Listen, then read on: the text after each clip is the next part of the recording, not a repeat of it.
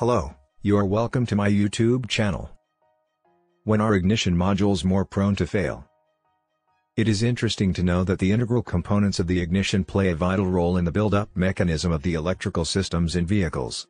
So far, the ignition control module is responsible for firing the ignition coil to create and regulate the voltage the spark plugs need to ignite the air and mixture in the combustion system. But before we continue, please don't forget to subscribe to my channel, like, and share this video.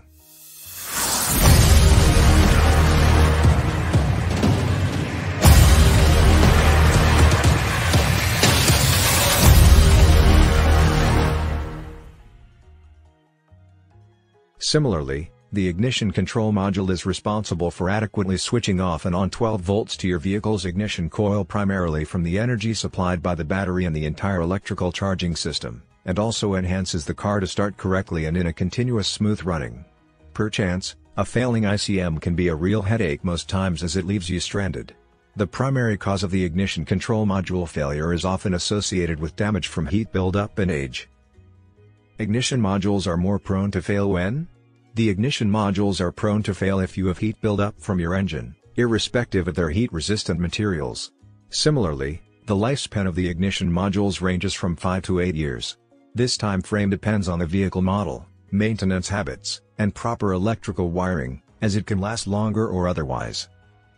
What does an ignition failure sensor do? The failure of the ignition sensor would constitute a misconnection since its work is to gather information for the ICM from the triggering device, crankshaft position sensor, to enable the ICM to regulate your car's ignition timing. This bridge and link would cause the spark plugs not to have the correct voltage to initiate combustion in the combustion chamber. Finally, a failed ignition sensor will generate a total breakdown of the entire ignition system and lead to the vehicle not starting. What does an ignition control module do? To understand what the ICM does, you must know the mechanism of the ignition system. The ICM is also known as the control unit or an igniter. In most combustive vehicles, the ignition control module is near the car distribution, an enclosed rotating shaft used in spark ignition in the engine. The ICM regulates the ignition system in vehicles. This ignition system consists of cables and other components working together to generate and transport the required voltage to the spark plugs. The entire process creates a spark that raises the temperature of the air-fuel mixture to propel combustion. Essentially, the vehicle's ignition system receives power from the ignition coil of two copper cable winding independent of each other. Similarly, your vehicle's ignition switch, fixed to the positive, plus, terminal of the single coil ignition, also receives electric current from the positive battery terminal. The electric current received fires the spark plugs through the distribution channel where the negative terminal is connected to the ICM, enabling the primary ignition circuit to open and close.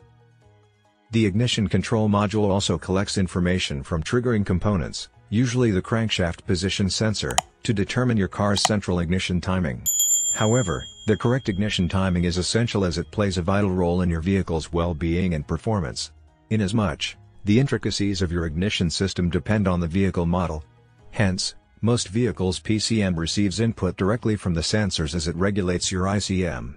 On the other hand, some cars have their ICM controlling the ignition timing on lower RPMs. What happens when the ignition module goes bad? Since the ICM is a crucial component of the ignition systems, if it goes wrong, its failure would bring a wide range of issues such as performance problems, stalling sensation, the vehicle won't start, misfiring engine, to mention just a few. Although the causes of these issues emanate from the ICM when it goes lousy are faulty electrical wiring and overheating of the ignition coil in as much as it is with a heat-resistant material and open-circuit spark plug. So far, don't wait for your ICM to go lousy, regular maintenance is the correct answer. In conclusion, ignition control module is one of the most sensitive parts of your engine and is responsible for monitoring and ensuring that the spark happens at the right time. Without the right timing, your vehicle's combustive system might function effectively.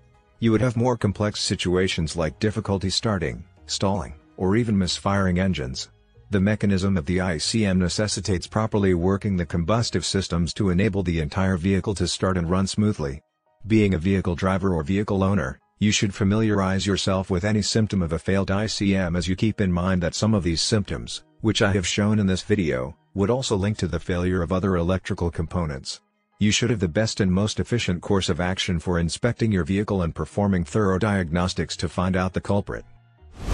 This is all we've got in today's video. Please don't forget to subscribe to my channel, like, and share this video. Thanks for watching. See you next time.